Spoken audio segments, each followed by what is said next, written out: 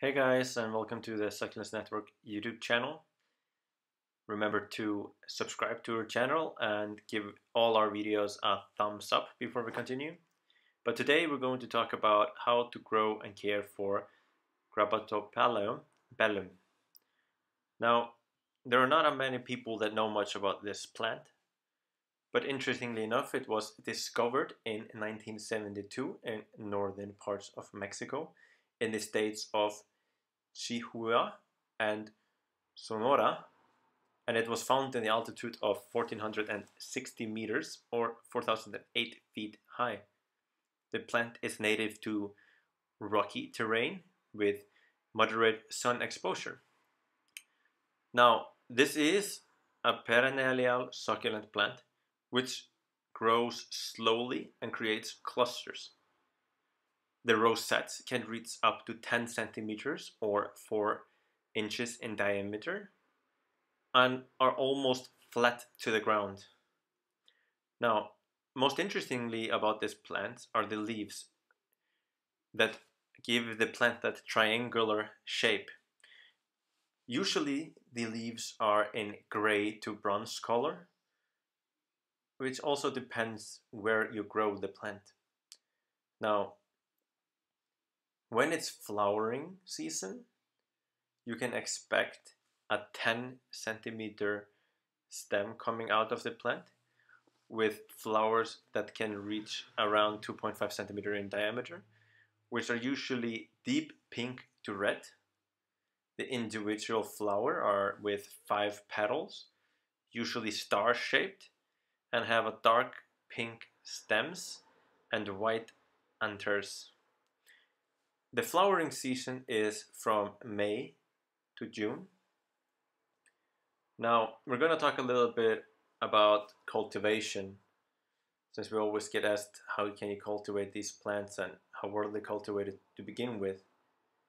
But this beautiful Graptopetalum Bellum is cultivated as an ornamental plant. And this species requires more shade than others of the family. So you should know, because the plant native environment is in cliffs in the wild, you're going to want to grow it in shades. When you pick the correct soil for it, you need to think about a well-draining succulent soil. You should only fertilize the plant during the growing season. You want to do so by using a diluted to half of the recommended rate for this plant. You should use fertilizers for cactuses or succulent plant. That usually gives you the best nutrition you can find. You can also use banana peel if you do not want to buy any fertilizers with chemicals. We have another video about that if you're interested in that. Now, when it comes to temperatures, it requires low temperatures for flowering in the spring. You're going to want to think about at least 15 degrees Celsius or less. It can also survive short periods under 5 degrees Celsius if it's completely dry. Now, you're going to want to water the plant only enough to avoid shriveling. You do not want to overwater the plant. If you do so, it will cause the roots to rot and the plant will die very quickly. We're going to want to do everything we can to carefully prevent rotting, especially when you water the plant in winter or low temperatures, or if you live in a humid area. You're going to want to think carefully about how you water it. A good idea is to keep a schedule of your plant where you begin to water it by completely soaking the plant in water and then let it dry out completely. You can write in your diary when you water these plants and see how they respond depending on how frequently you water them. Each plant is different, and each environment the plant is subjected to is different. So if you live in a warmer climate, you might need to water a little bit more frequently than if you live in a humid climate. But this is where the fun part comes in. You need to experiment with your own beautiful plants.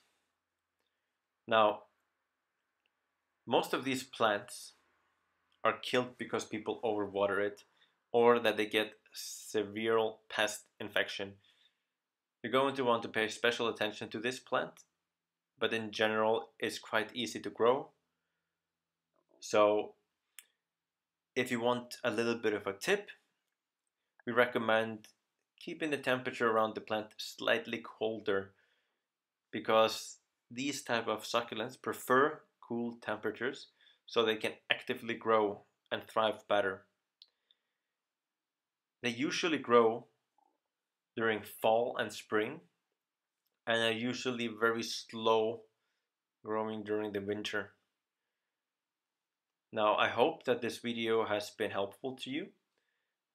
And if you want more information about the plant, make sure to check out our website. We have some useful links in the descriptions below from everything, how you can water, propagate, fertilize, all of these things you can find below. If it's not there, it's definitely going to be on the website along with specific plant profiles to countless of succulents and cacti. Now, I hope you enjoyed this. Remember to click the subscribe button below, hit the thumbs up, and I see you next time. Bye bye.